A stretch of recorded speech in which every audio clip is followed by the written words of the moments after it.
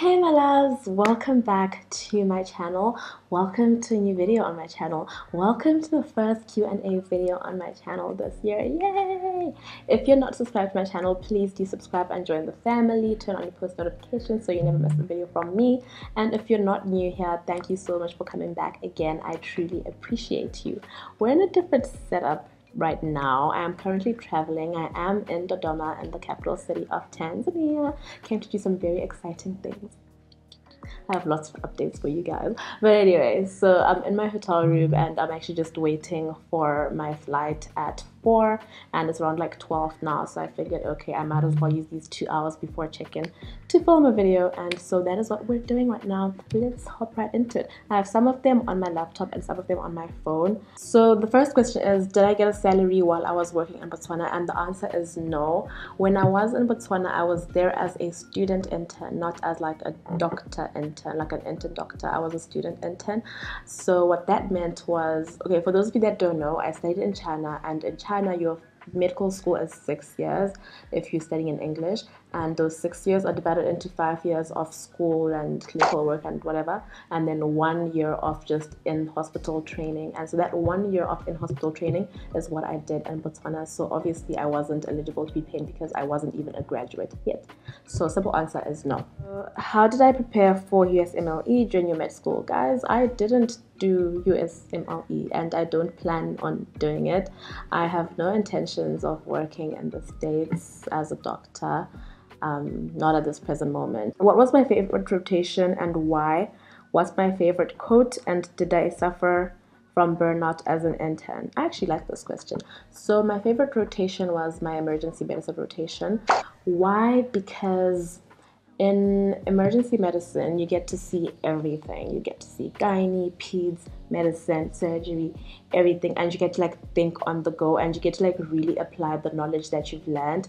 Whereas like in the wards, like inpatient and at like other specialties, you're getting patients that probably have already been partly treated, and you're just like finishing off and continuing the care. I like being the one to like start the care, and I like doing procedures, but I don't like standing too long in surgery, if that makes sense.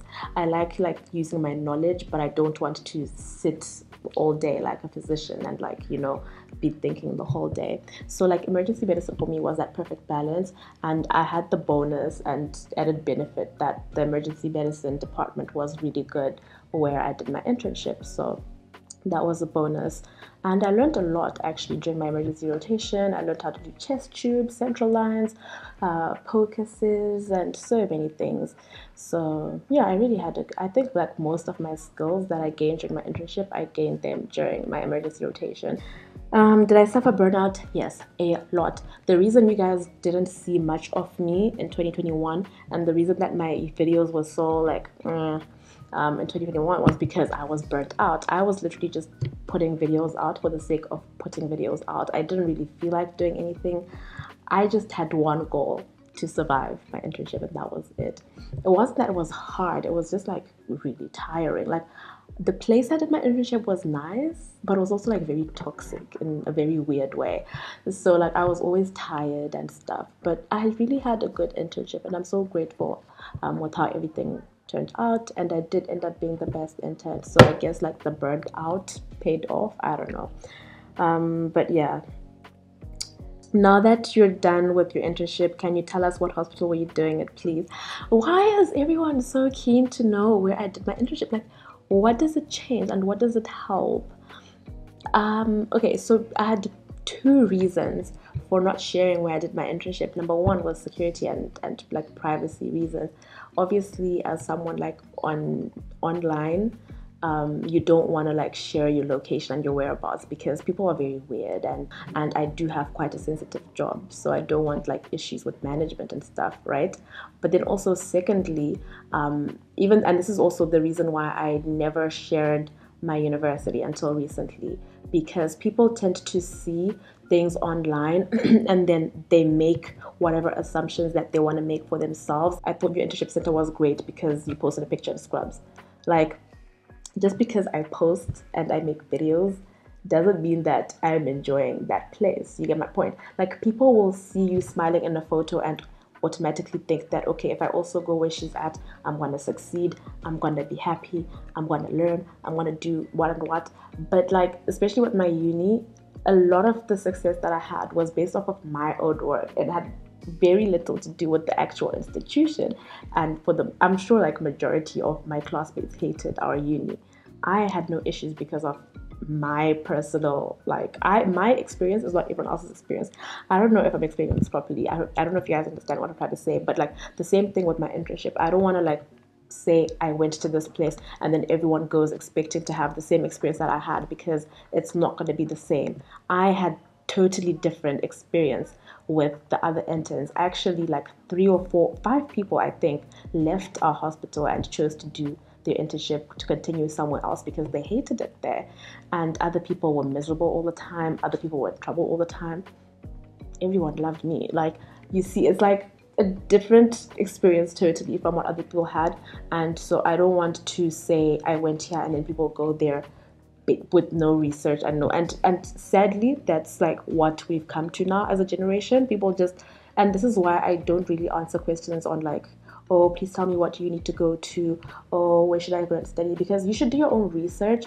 Come and ask me, hey, do you know anything about these universities, and then I'll tell you. Don't come and ask me where should I go. So those are the reasons that I don't share, and why I won't be sharing where I did my internship. But if you're in Dar es Salaam, you probably figured this out long ago, and that's okay. Keep it to yourself, okay?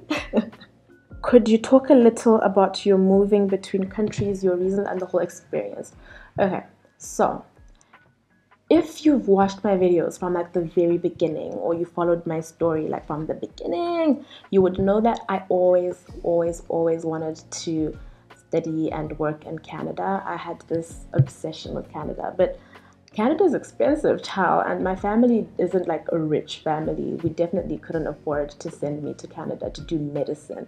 If I'd been doing like business or something else, yeah, maybe. But medicine is one of those like really expensive courses all over the world. So that definitely wasn't an option for me. And I also, so even though that wasn't an option, I knew that I still wanted to be like really far from home. I just had this thing like I want to be so far from home, and so Russia is where I wanted to go. And so when I finished when I finished high school in 2013, yes, we finished it like November, I think, and I wanted to start like January, Feb. I wanted to start like my medical degree. I knew what I wanted, and I don't want to waste time. I don't want to take a gap here. I don't want to wait until September for the normal intake. I wanted to go in January, Feb. And so I couldn't do that in Russia because their intake is September, October. And so I applied to go to Ukraine, where they had a January, February. Only problem is the people that I applied with, I don't want to say they conned me, but they weren't very honest. I used, what was it called? UCAS or something. You know what? I'm actually going to find it. I'm going to put it on the screen. You guys want to see it here. If you guys want to use them, fine. If you've used them and they did you right, fine. I don't recommend them at all. Till now, I think they owe me like $1,000 something, and I've even finished my degree. I left the country like years ago. But one of the, I think the leader of it and his wife got arrested at some point. That's how bad it was. So I went to Ukraine in January. I think it was January or December. I don't know. I went to Ukraine at the end of the year, straight after high school. I was there for almost a year. And then in May 2014, is when Russia and Ukraine started having their, and places were getting bombed and stuff, and I was like, this is not what I signed up for. So I left, and then I still wanted to be far, and I still just wanted like that, like far, new, totally different from home experience. So then I went to China, and that's how I ended up there. But while in China, I knew that I didn't want to live there for the rest of my life, and also obviously knowing that I had a goal to come back and work back home, I mean Africa. That's why I chose to do my final year in Africa. And then my plan was to always go back to school like immediately after I was going to go and do cardiology or cardiothoracic surgery or something of that sort. Like, I really wanted to do something with cardiology. And then COVID happened, so then I couldn't go back to China. So then I decided, you know what, let me just continue do my internship. And then yeah, so then I couldn't stay in Botswana. I don't really want to talk about Botswana right now, you guys. I feel like I'm not ready. You guys always ask me, like, what happened with Botswana? Why do you have so much? I don't have so much bad to say. I just had a really nasty experience that I think people would be surprised to hear about. And I don't want to put that out there. I don't see that it's necessary to like put bad stuff out there unless I see that this is going to help someone else, then I will. But for now, it's not going to help anyone, so there's no need to do that. So I left Botswana and then I came to Tanzania. Best decision of my life. Career-wise, you need to know your stuff. They focus on teaching you. They have equipment. They have trained doctors. They have resources. It's great. I love it here. Oh, that was a long one. Day shift or night shift? Day shift. I like being at home. I like sleeping, child. Like, nobody wants to be on night. What? Who wants to be on night? What specialty could you never do? Internal medicine. Y'all, I could never be a physician, child. Oh, hell no. I will be a pediatrician 5 times before I become a physician. I cannot. What would you tell your 5-year ago and future self? Okay, so 5 years ago, I would tell myself to stop panicking, stop micromanaging everything, relax. You are going to be fine. You're going to get there and everything is going to be okay. And I think this is what I've actually worked on over the past 5 years. It's like letting go and letting God. Because I used to over plan and then be flustered when my plans don't come to fruition. It was so bad. But now I've learned how to like plan what I need to plan, what I can achieve, what I can control, and let everything else work out. And then my future self, I would tell to keep going, you've got this, and God didn't bring you this far to leave you, so you've got this, just believe and everything will be fine. How did you survive OBGYN with how busy it is, and any advice to people joining internship? Child. Okay, so OBGYN is that specialty where you have to be good with your hands, but also you need to have like knowledge in your head. Why I say that is because there's the surgical part of gynae and obs, and then there's also like knowing what to do. Like the emergencies in gynae and obs can be fatal if you don't like think. Yeah. So study, guys. Like with every specialty, study, do practice questions. And for me, how did I survive it? I actually enjoyed gynae. In Botswana, like that was my favorite rotation. When I came here, it wasn't the same as bots, so it's the one department that I wish could have been better during my internship here. But I generally don't have a problem with obs and gynae. I was doing Caesars by myself. I don't have a problem with gynae, so I can't say how did I survive it. I enjoyed it. I think the more you practice and the more you study something, the more interesting it becomes. So study it so that it becomes easy for you. And when it becomes easy for you, you'll actually start to enjoy it and you won't need to survive it. You'll just live through it. Advice for joining internship: study, guys. Study. Study. Like, that's it. Study. Don't lose yourself in your job, and make time for the things and the people that you love. Otherwise, the job is going to start taking a toll on you and you're going to hate it. That's it. What are you most afraid of? So if you had asked me this last year, I would have easily told you failing. And I think I probably said this earlier in the video. I'm scared of failing, but I'm most afraid of not making it to heaven, period. That's it. What do you do on days that your faith is so low? I think for me, honestly, because I know that God sees everything, He hears every thought, even in secret, even every almost thought, He sees it. And so for me, when I know that like I'm struggling, just getting on my knees, even if I fail to pray, like just the action of getting on my knees, I know that God is going to hear my heart, and that alone is enough. And He's going to keep pushing and pushing me until I can say the words, until I can, be strong enough to fight and yeah, whatever it is. So it's just, for me, it's just knowing that, okay, He's there. And I feel like this past like few months have really like grown my relationship with God and like strengthened my faith. Keep watching sermons. When you don't feel like reading the Bible, open a sermon, watch it, fall asleep to it, listen to gospel music. Just stay away from worldly things when your faith is low, because then you're going to be drawn into nonsense and you might find yourself struggling to get back totally.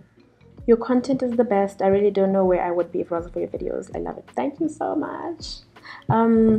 This is actually, I really like this comment because, well, it's not a question. Yeah, I like this comment because I was quite down and out like towards the end of last year, because I saw the effects that my internship and being busy all the time and being inconsistent and being tired all the time had on my YouTube channel.